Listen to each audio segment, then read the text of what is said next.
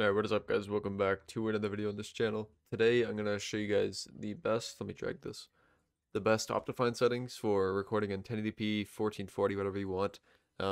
These are the best that work for me and just overall are good settings to use. Now keep in mind my PC isn't like fucking $40,000, so this will work for most of you guys. Unless your PC is falling apart, this might not be for you, but I'm going to show you guys my settings real quick.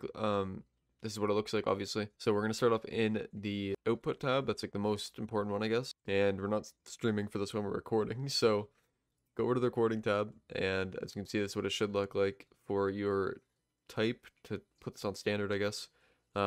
Create a recording path so it's easier to keep track of all your stuff. And heading over to all the important stuff. Recording format, put this on MP4. Audio track, put this on whatever I have 1 and 2 checked on. Most of you will have only 1 checked on. For your encoder, put on an NVIDIA NVENC. For your encoder, put on NVIDIA NVENC H.264 and the new one, I guess. That's just the best one. I think it relies on your GPU instead of your CPU. Not sure the science behind it, but I think that's what it does. Next for rescale output, usually you have this checked on, I guess, but for default it's just on 1920 by 1080. And then for this one, it's just left blank. And then underneath here with all these settings for your rate control, put this on CBR. Bitrate, if you're recording at like 1080p, just put this at like 16,000, see how that works. I'll leave like a, chart in the description for you guys to like see all the stuff that goes behind it. And you can test out different bit rates, but mine's just at 16,000. Your keyframe interval, make sure that's at 2. Preset, this is all depending on your PC. I guess mine's at max quality, but just test it out and see what's best for you. Same with your profile right here.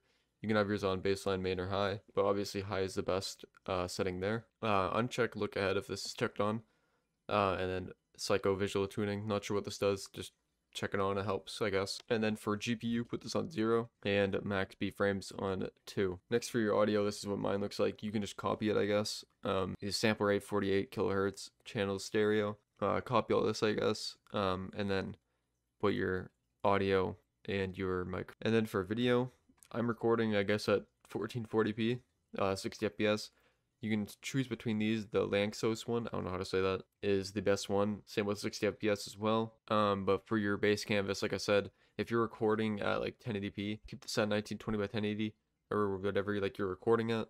And then output scaled resolution, whatever you want it to like be outputted as, I think. Put that as like mine's 1440p. If you want it to be outputted at 1080p, make sure to put that at 1920 by 1080. And then I guess for hotkeys, you can put some stuff. I don't have anything, but there's that. And then this is what my advanced settings look like. I've never touched this before, I'm pretty sure.